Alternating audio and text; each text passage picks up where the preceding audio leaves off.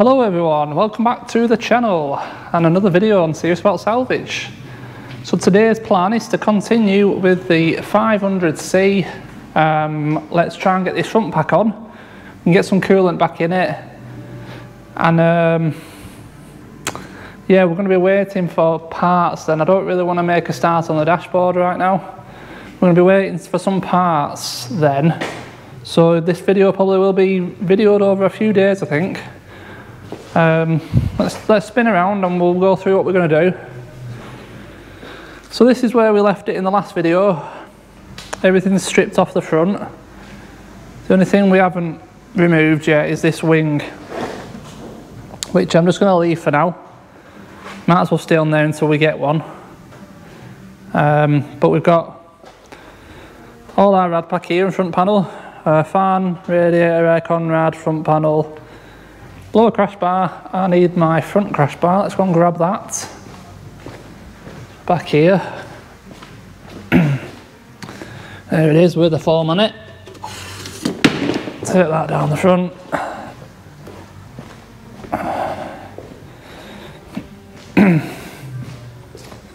Let's plonk that there. Oh, I'll put it over here actually, put it there. So we want to get that on as well. And then yeah, really, we need to then get some parts, i.e.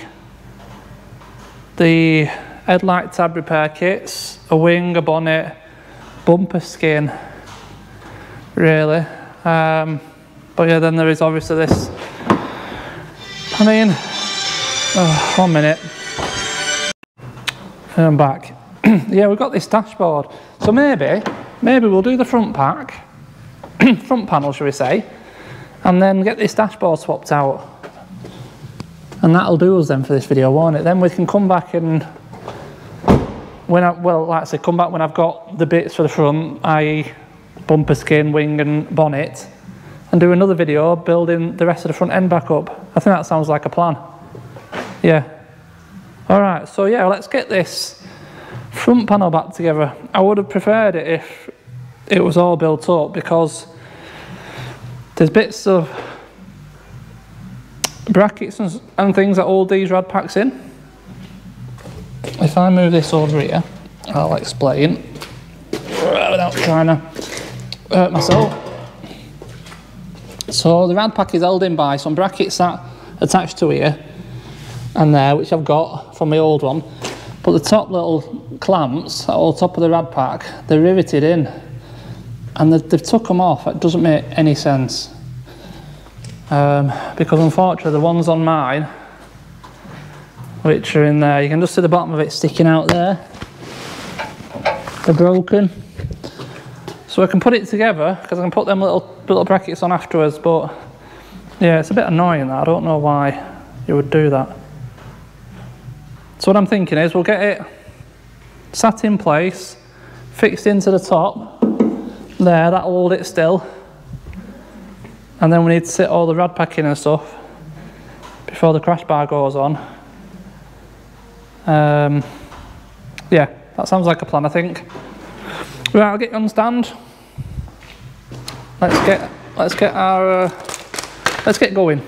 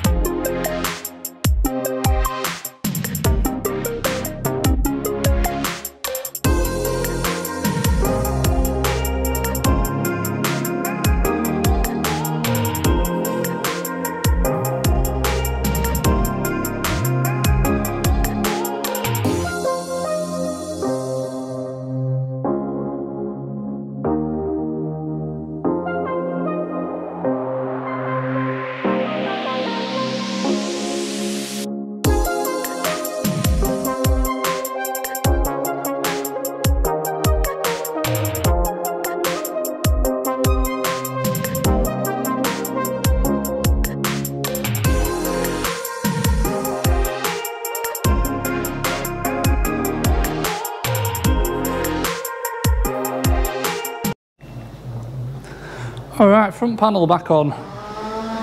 There were no issues with the chassis leg bolts, so yeah, they were perfectly fine. They've not been touched. It's all on, fixed tight. Might need a little bit of a jiggery pokery when we come to putting the bumper on.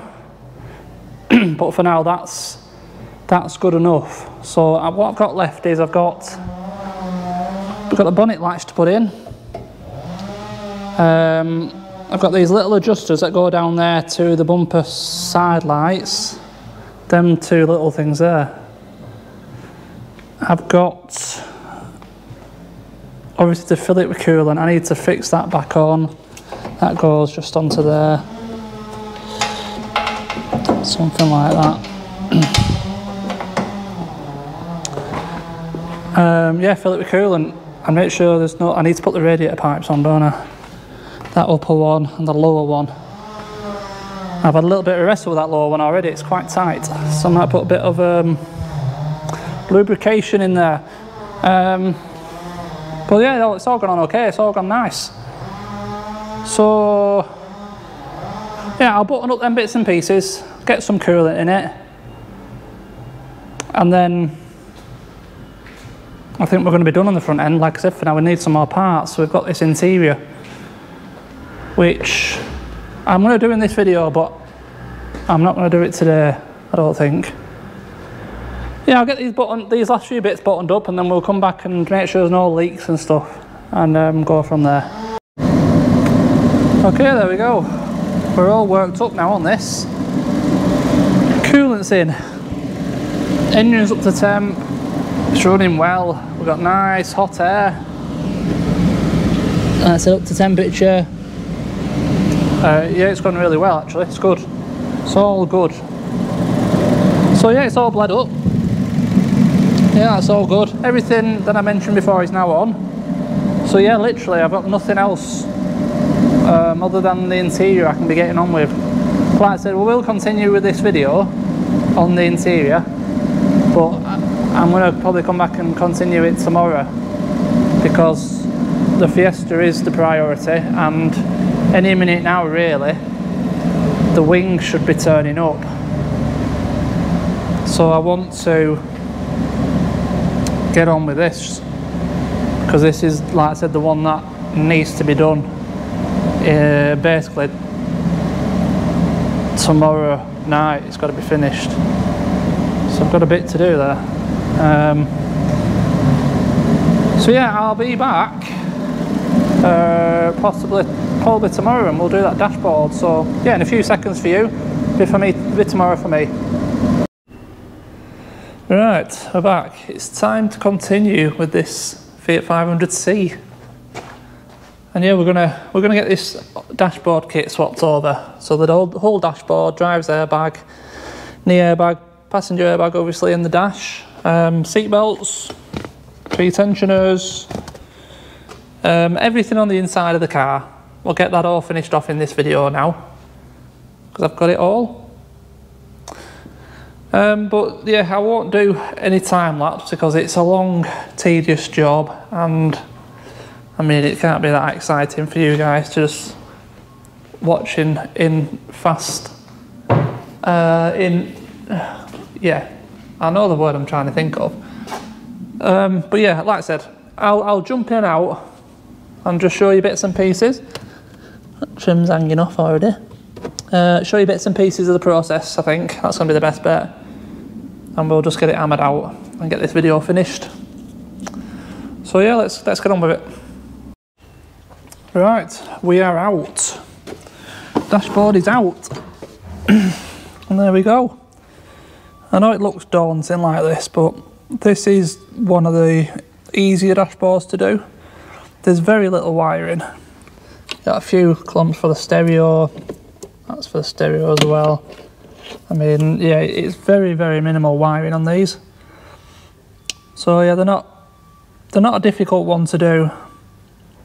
I mean, it's been a while since I last did a 500 dashboard, so it was a bit of a learning curve again, trying to remember where all the fixings were.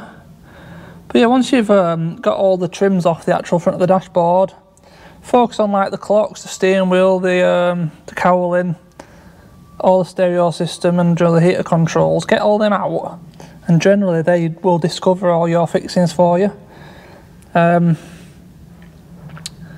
these 500s, they like to have two right at the back, one there, one over there, which are hiding down the back of the dashboard.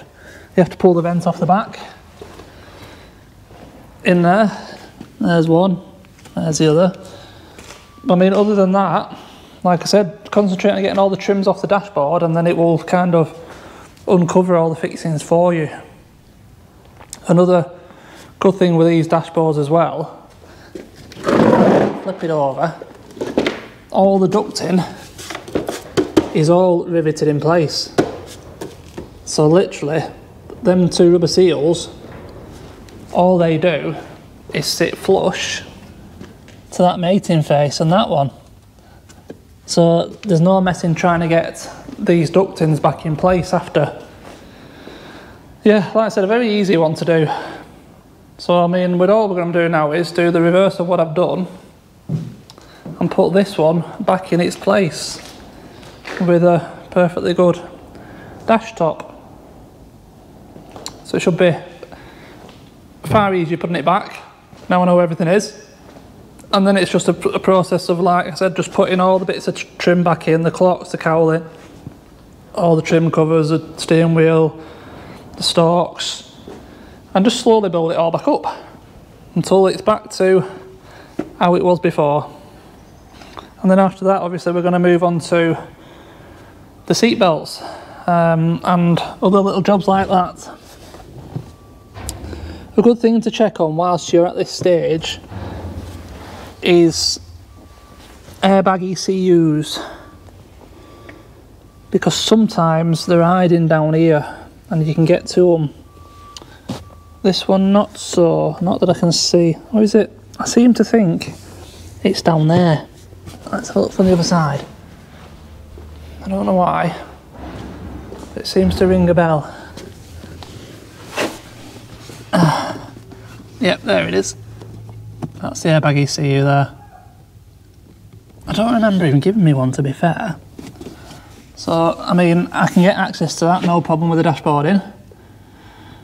So we'll get it all back together, get all the new equipment in, and then we'll scan it and we'll see if we can delete it all ourselves. So on some cars you can, with a decent scanner. You can clear the airbag ECUs, they're not locked. On other cars, they're locked and they have to either be changed with an identical ECU, or you have to get them reset by a specialist, which we have, don't we? We have that guy in Halifax, airbagreset.com. So yeah, like I said, we'll put it back together, we'll see if we can wipe it. If not, I'll have to whip that ECU out and post it off. Like I said, the airbag ECUs have to be identical. I've got one up there from R7 Fiesta that came with the airbag kit for the Fiesta ST, the white one we've just done, and that airbag ECU is from a 1.5 diesel, it says on it, and the ST or that Fiesta, I can't remember which way around now, one of them had more airbags than the other, so it didn't work with it. I had an airbag light on because it didn't have all the components that it was expecting to find in that Fiesta ST, or there was too many, one way or the other. So yeah, they've got to be identical. So the best way is just to remove yours, send it off, get it wiped and put it back in, and you know for definite you're not going to have any issues. Okay, I'm going to get this back together now, and then maybe we'll do a bit of time lapse on doing a seat belt. Yeah, maybe we'll do that. Right, it's actually a few days later now, and all the inside is done on this Fiat, so I do need to bring you up to date. But I tell you what, it is roasting today. It is 32 degrees outside, and I'm stood in a metal box with a few skylights. It's like being stood in a bloody microwave in here. It is so hot. I mean, I've not done anything in terms of work, literally just paced up and down a couple of times, and I'm sweating already. Anyway, Yeah, the Fiat 500 is finished inside. We have got all the dashboard in place. Everything's back together. I've even done the seat belts, the pre-tensioners, everything. I did come up against an issue though. I can't wipe the Airbag ECU in this car, and I could have sworn that one did come with this airbag kit, but I can't find it for the life of me. And like I said before, quite often you're best off getting your own one reset because it's specific to your car and model and exactly what options it's got. And quite often, most of the ones that come with your dashboard don't match your car, and they actually still have lights on because they're looking for certain components that aren't there and whatnot. So anyway, I've removed the airbag ECU and I've sent it off up to the same place I send it all the time. It's a guy up in Halifax, airbagreset.com. If you Google airbagreset.com, it'll find him. He's in Halifax. You literally just pop it in post to him. He resets it and he pops it in post straight back really fast, 3-4 days tops, and that'll be back, and that'll get rid of all our problems in there, and that'll be good. So what else have we got to do on this car? Well, I'm still struggling for parts in colour. I have got a bumper skin on the way through eBay. It looks to be pretty good, but you just never know with bumpers. It's very hard to draw the... Yeah, I mean, like I said, I'm going to save judgment until it's here and I can see the condition of it. Worst case, we're going to have to rub it down and paint it, but it is a bumper skin, exactly the same. So that deals with that issue. I cannot find a bonnet or a wing anywhere. Parts for these, they go straight away. When people are breaking them, the body panels, they go just like that, because they're a very popular car to buy and rebuild. You've got plenty of people on YouTube that buy 500s and just 500s. Yeah, they're very, very popular. I mean, there's a channel that loves 500, he just does 500s all the time. And he does get parts from the same, well, the places that I get parts from as well, you see, even though we're the other side of the country. There's plenty of people, so yeah, they're hard to get the panels in colour, unless you're quick and just happen to land on some. So I know where there's a bonnet. Obviously it's the wrong colour, so we're going to have to paint that anyway. They don't have a driver's wing. I can get a driver's wing, no issue, but if I'm going to buy one and paint one, I might as well just repair this corner and just blend in this corner, or worst case, paint the whole wing. So I'm going to go with that. I might as well just repair my own. I know it fits nice, all the gaps are nice. So that's the plan. Wait for this bumper to come in a day or two. In the meantime, have the new bonnet prepped ready for paint and have that repaired, prepped ready for paint. Then when the bumper gets here, if it needs painting, we'll prep it and paint all of them at the same time. If it doesn't, we'll just paint the bonnet and the wing. Job's a good one. My headlight repair kits are here. The only thing I need to order is this trim here. That's the only one, and I need to get on with that. Really get that ordered, and obviously I need to still find a windscreen.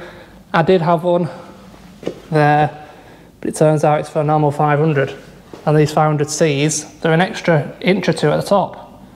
So I need to ring my guy now for a screen and see if he's got one. And then we won't be far off. So yeah, quite a bit of progress, quite happy. And that is going to be the ending to this video. I think one more video on this and we should be done. And like I said, I want to get it done in this weather. I mean, I do have a buyer. So fingers crossed I can get it done. Chap's all happy. And another one out of the way. So yeah, thank you as always for watching. Very much appreciated. Yeah, take care in this heat. And I'll see you in the next one. Cheers.